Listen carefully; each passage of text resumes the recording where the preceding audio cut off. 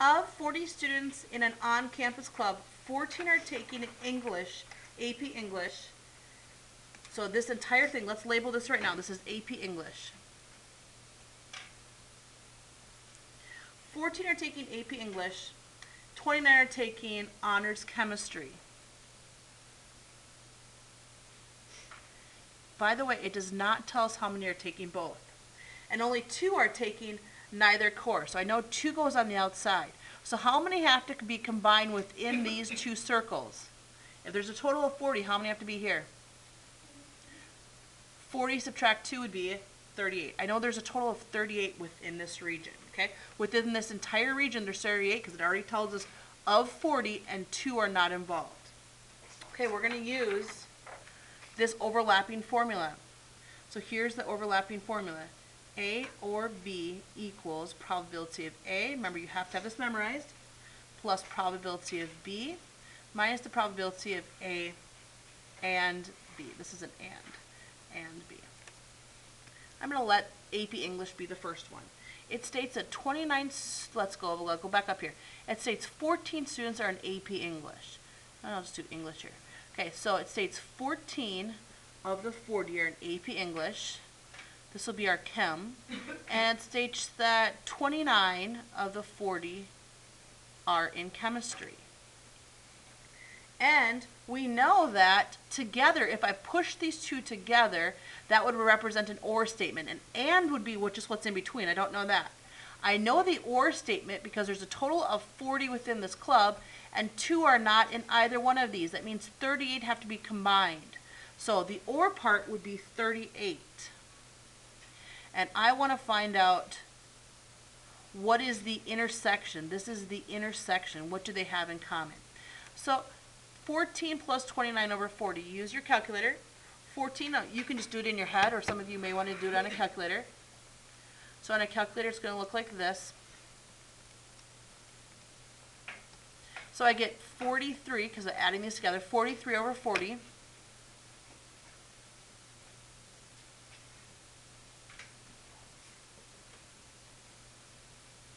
Subtract this to the opposite side.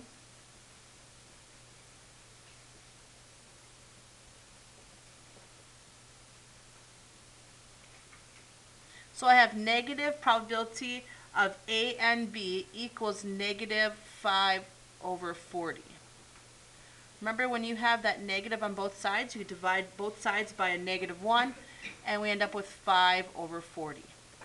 That means the intersection between A and B, or the overlapping portion, would be 5 of the total 40 students are both in AP English and Honors Chemistry. So put a 5 up here.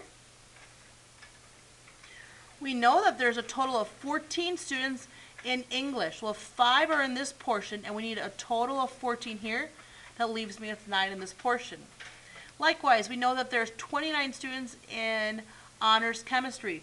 If 5 are in this overlapping portion, then 24 would be left in this portion of the Venn diagram.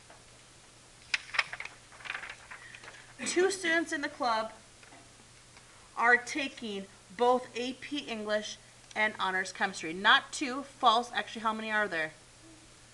There are a total of 5. So there'd be 5 students. False statement.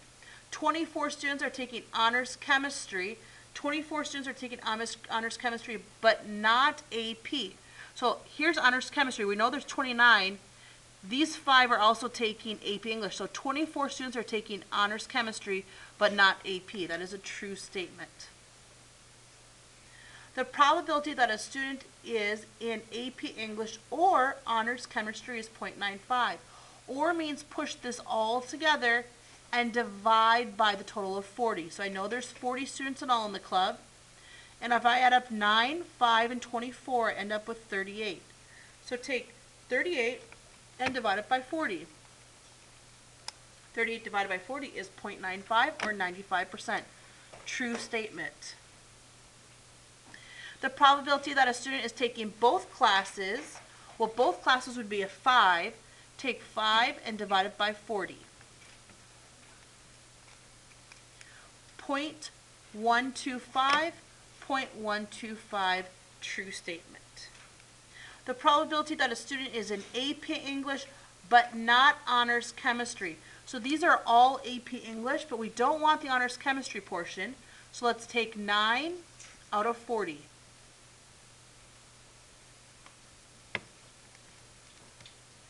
Oops, excuse me. 9 divided by 40 is 0.225 or 22.5%, not this number. False statement. Probability that a randomly chosen student is more likely to be in both classes than neither. So both classes means where do they intersect? So let's try 5 out of 40. This says they're more likely to be in both than neither. They're in neither means the 2 portion. And without even dividing, I can see that 5 over 40 is a greater number than 2 over 40. This is a true statement. Feel free to divide them if that helps you. Last statement, the probability that a student is in AP English given that they are in honors chemistry.